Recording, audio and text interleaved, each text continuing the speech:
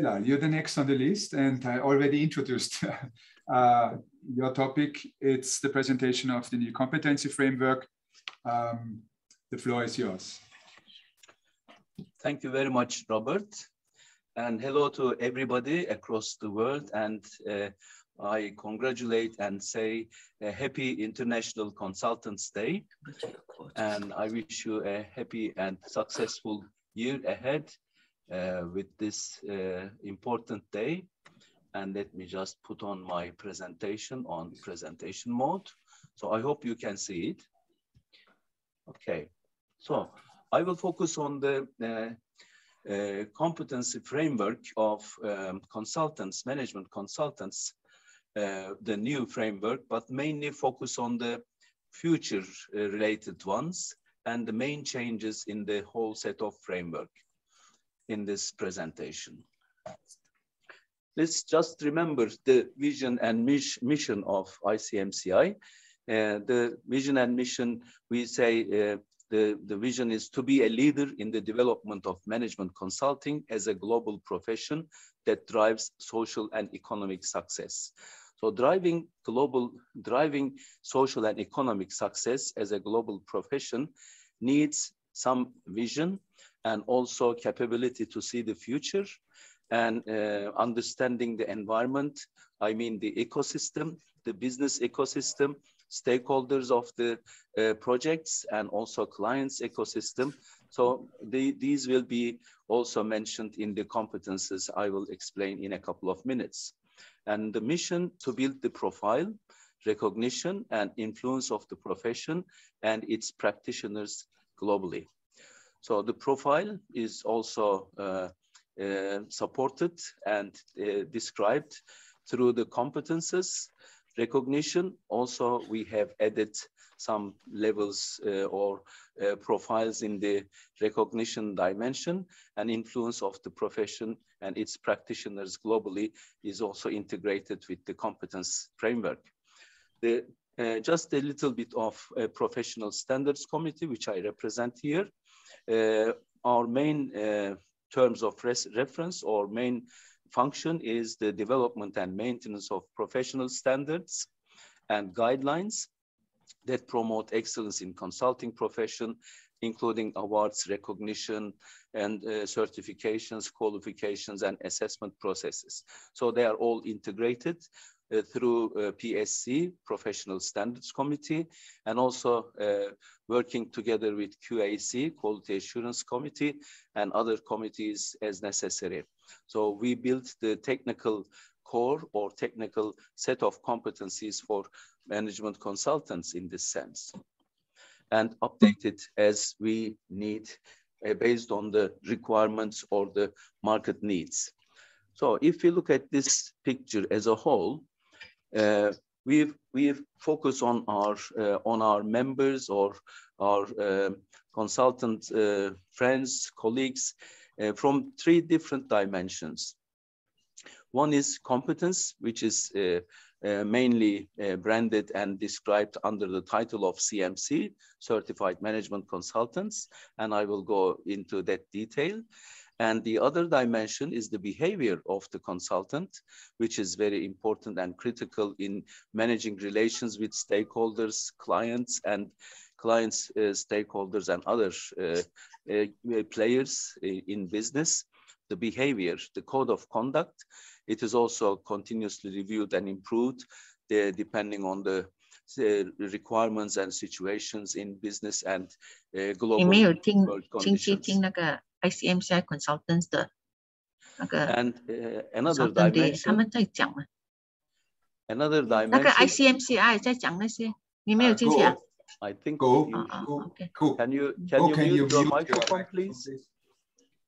So the other dimension is the process itself, the consultancy service, and it is described through ISO 27700.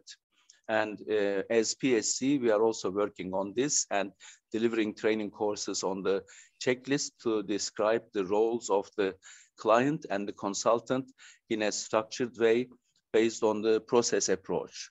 So three dimensions. One is the competencies of the management consultant as a person, as a consultant, the service provider. The other one is his or her behaviors through code of conduct. And the third dimension as the process of consultancy service. So let's focus on the concept through first ICMCI competence framework. The main areas of competence are divided into the titles of business insight and aptitude, consultancy practice capabilities, consultative behavior, ethics and professional conduct. The cluster of related abilities, commitments, knowledge, skills, and experience that a management consultant should demonstrate are described in these areas to achieve CMC award. And all of these areas of competences are divided into subtitles, and I will give you some examples of those.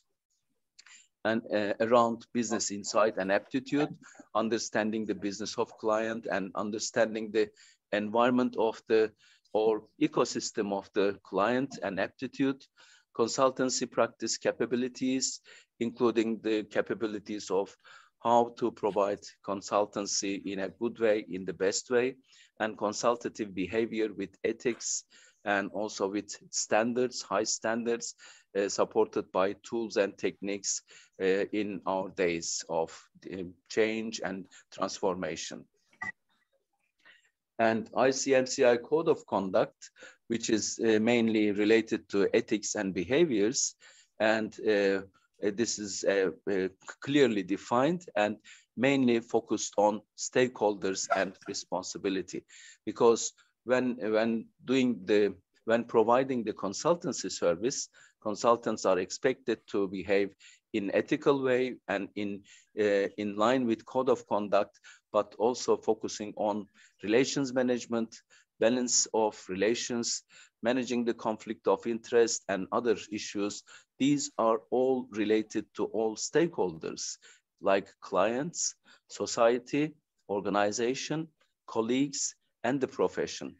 In these days, as you know, we are experiencing a big transformation from different dimensions, like digitalization, like technology change, like climate change, and as mentioned already, SDG related subjects and social responsibility and many other global trends around us. And these have high impacts on clients. So we need to understand our clients in the best way, in a good way. And society is becoming more and more evident and more, let's say, visible in all relations. And the organization and colleagues and the profession itself, as far as the code of conduct and the behaviors are important, then the dimensions related to these are in the agenda or in the list of items to pay attention for the consultants. So in addition to these, we have, as I mentioned, we have the process dimension. In the process dimension, the consultancy service is described with a process approach from the beginning of the project and the implementation of the project and the closing of the project, the offer, implementation and closing. Very simple and lean process approach. Thanks to ISO and ICMCI that we have this ICMCI project self-declaration list, declaration checklist. It provides guidance to both client and also consultants to implement the project with a common understanding already agreed at the beginning of the project.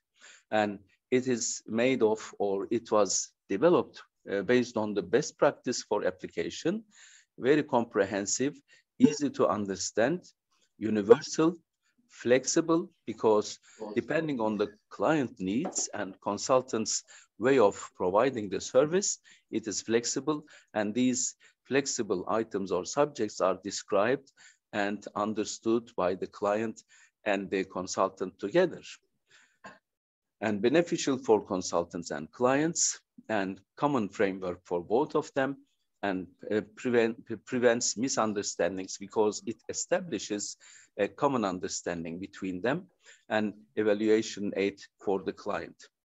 So this standard and the checklist, the use of checklist has been deploying across the world in a very good way. And we have been delivering training courses to trainers of the IMCs in the past period, and we will be continuing to do that to deploy the common understanding and to deploy the checklist, self-declaration checklist across the world. So the competence framework now, I will just highlight some characteristics, some important aspects of the framework.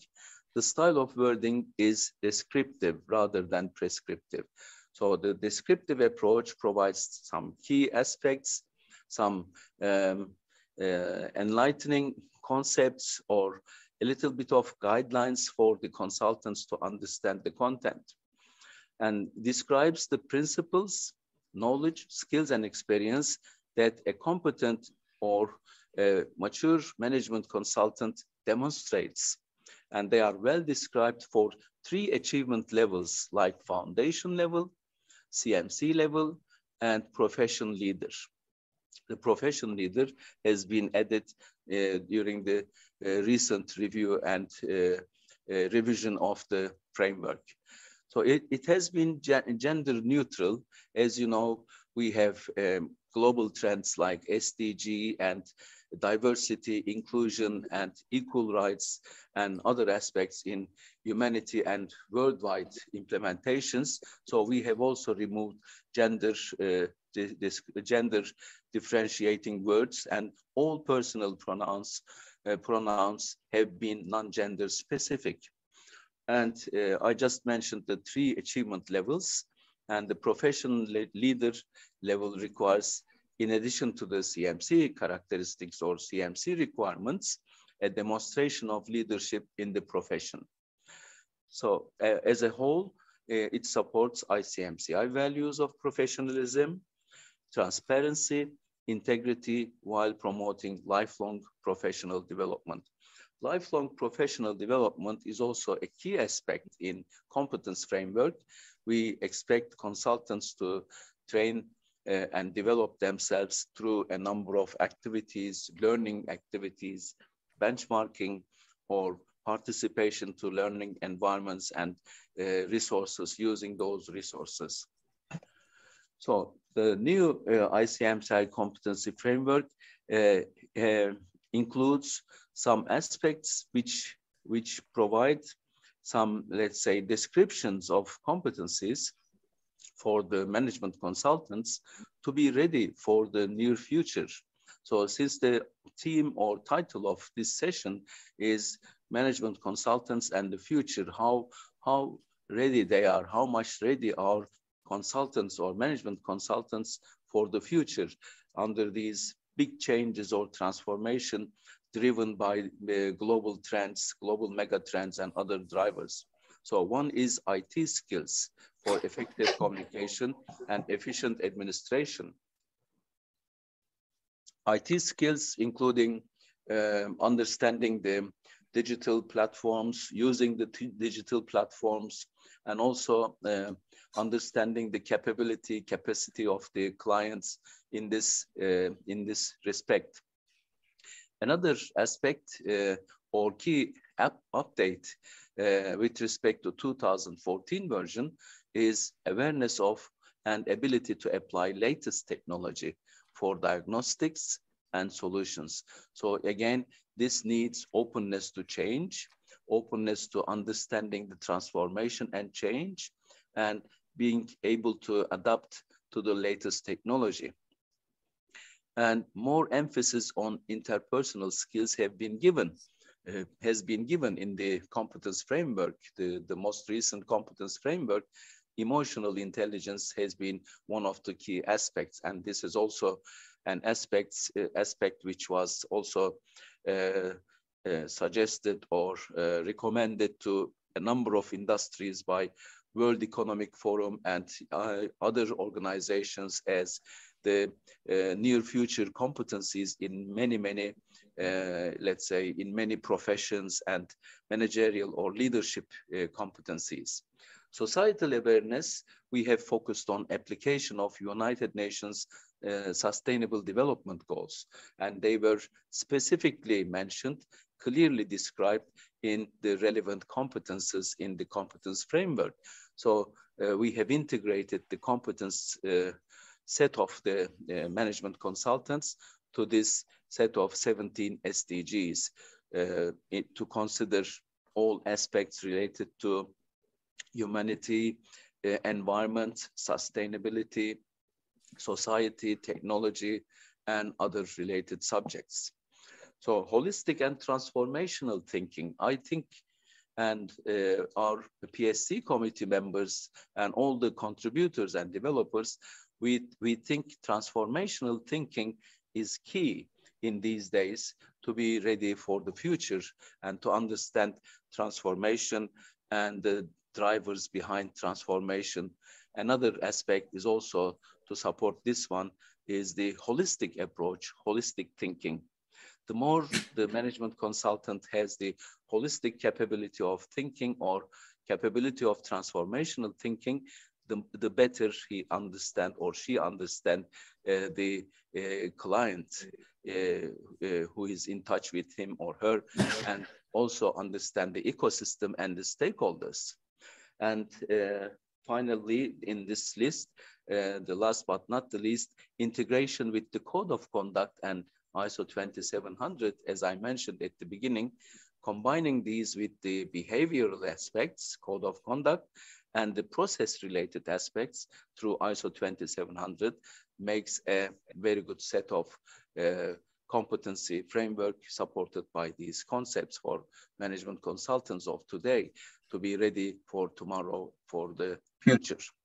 So if you look at these, just remember the titles I have mentioned: business insight and aptitude, practice capabilities, consultative behavior, ethics and professional conduct.